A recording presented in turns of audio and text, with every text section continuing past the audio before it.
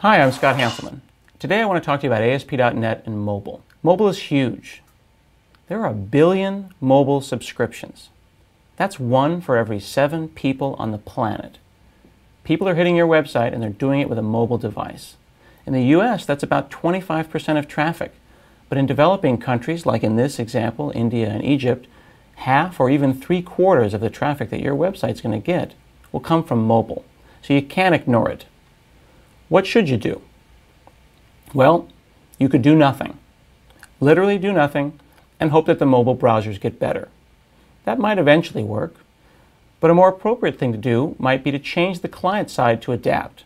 This means using responsive and adaptive design techniques, CSS3 and media queries, and I'll show you a brief demo of that. More extreme, you could target mobile directly. That means serving a different site, different HTML, different CSS, specific to a mobile device, using a tool like maybe Jquery Mobile. I'll show you an example of that as well. What happens if you do nothing?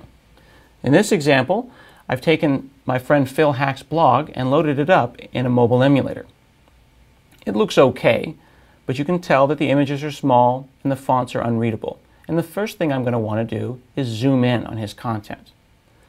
What I should do, at the very minimum, is use a viewport tag.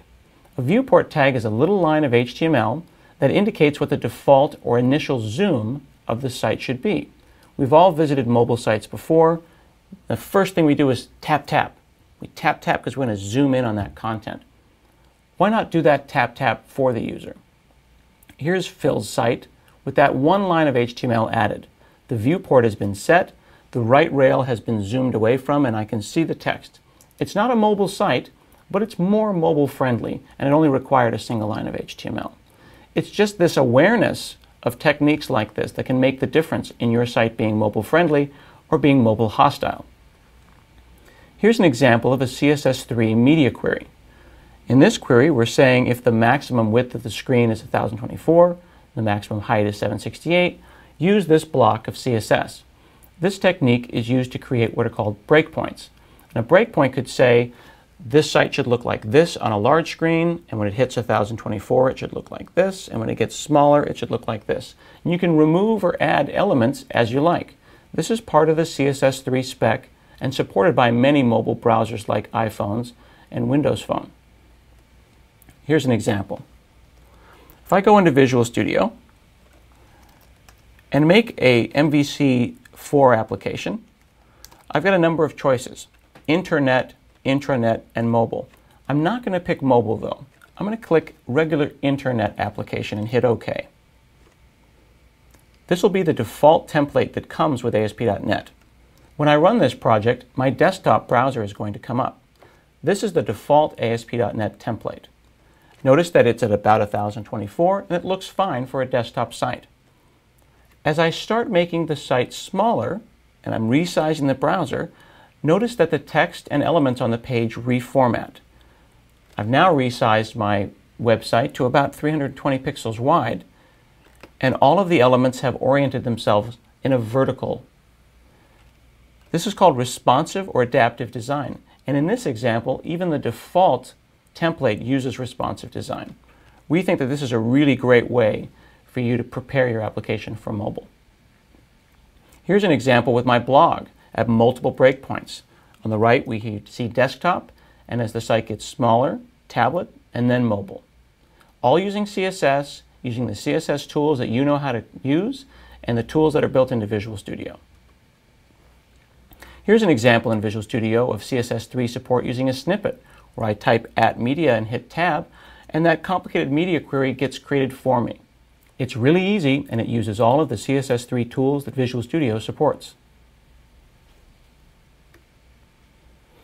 But I could also target mobile directly. This means changing the server and returning different HTML. Here I'll show you an example of Jquery Mobile.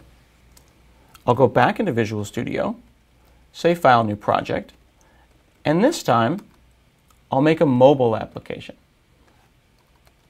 I'll hit OK,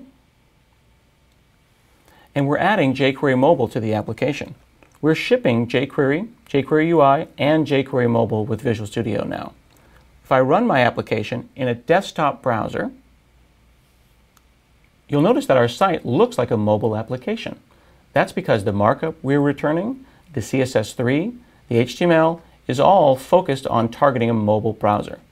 I'm going to close this desktop browser, and in Visual Studio, I'm going to switch to the iPhone simulator from the Electric Plum Company, one of our partners. I've integrated it with Visual Studio.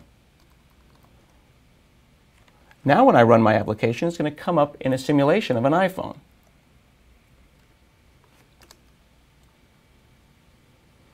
Now this looks nice. This is a complete mobile application built with a default template that has navigation using jQuery Mobile. It looks like a mobile site, feels like a mobile site, navigates like a mobile site. So you can do nothing. You can modify your CSS, or you can make entirely new markup. It's totally up to you, the approach that you choose. Some applications can be modified easily, made to flow vertically. Other applications are mobile specific and should use a mobile template. Visual Studio and ASP.NET MVC give you the choice to do any of these. You can learn more about this at www.asp.net/mobile. Thank you.